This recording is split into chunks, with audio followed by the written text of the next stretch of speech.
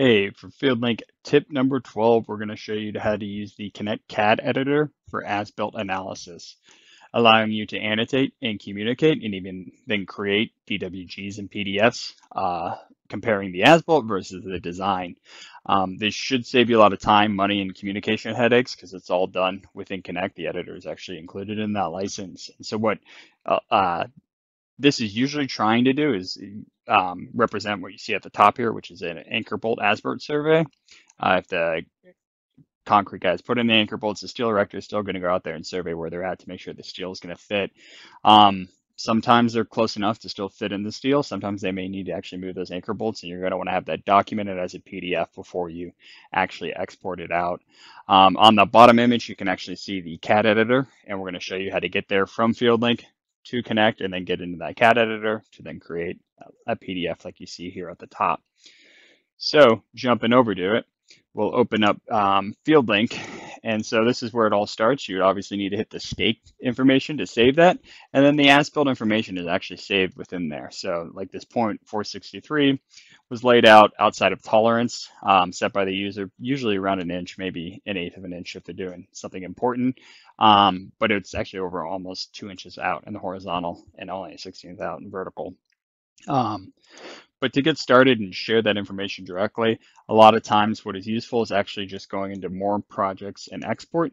You can select a DWG and the stake location and then name it appropriately so you know where you're looking at. And what this is going to do is create a DWG of the design and the as-built and actually have them flagged, which is really nice. So this will all be local to the tablet or FieldLink office in my case. I'm going to want to actually save it back to Connect by simply doing a more projects, save as to Connect, and making sure the name matches the Connect project I'm working in. So after that's been done, layout's been completed, and I save everything back, I would come over to Connect, and what that'll look like is a typical FieldLink project in Connect. You'll have your points folder with all your TFLX files and your model. I could go ahead and actually work with this in the 3D view, like you see here. This is actually including the DWG, the TFLX, and then the DWG, the as-built. So zooming in, you can actually start to see, if we turn off like the background and the TFLX, this would be the DWG of the as-built points that we made in FieldLink and sent to Connect. The TFLX is already here. And so with that turned on, that's going to show you those. And then obviously the model DWG that we're laying out to is also there.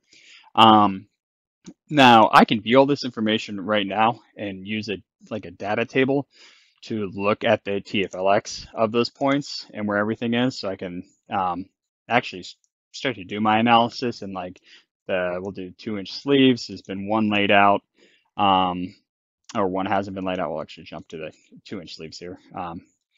46 has been laid out at 114. I can even start to see the large deviations, like someone probably hit stake incorrectly for this one, but the rest of them are all well within a 1/4 inch of location. And that'll show up actually within the model here, and I can make to-dos. But if I want to share that back as a PDF, what I can do is just go in, select the original DWG is usually where I like to start, and go to CAD Viewer. And what this is going to do is actually open up the CAD viewer and editor where I can start to add points or add lines or do whatever other CAD work I wanted to do here as well. Or what I can do is hit edit and then X-reference or X-ref or reference the layout points. So I'm going to detach what I've already actually attached and show you how to do that by going into attach and then selecting that export file that we already made, saving it. And what you're seeing here again is that DWG of as-built points from FieldLink, where I can see the as-built location with the flag versus the design for the whole project. And then once I'm happy with that, I can go through, and generally I'll still use the 3D view and the data table to sort where my issues are, but I could go into then the layout here and change my view here for different layouts and zoom in so that I can communicate clearer, and put in annotations like you see here. Stub up is fine. We're not going to need to refabricate anything. We don't need to move it. Ideally, this is perfect for anchor bolt surveys, but We have some electrical information, so that's what we're going to use here. I could download this file as that DWG, or even use that PDF.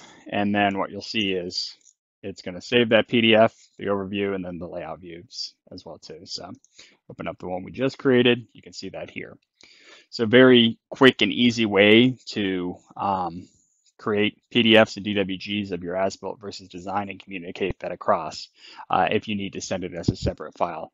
If you can live within Connect, you can actually communicate that as to-dos and attach other team members here in the project. But a lot of times a PDF and kind of a deliverable is needed. So please reach out if you have any anchor bolt survey data in a FieldLink format that you would feel all right with if you shared with me. And please reach out to me or any of your nearest building point if you have any questions and want to start implementing this. So you can actually start to see your as-built locations as well as the efficiency of the layout that's being done. Thanks.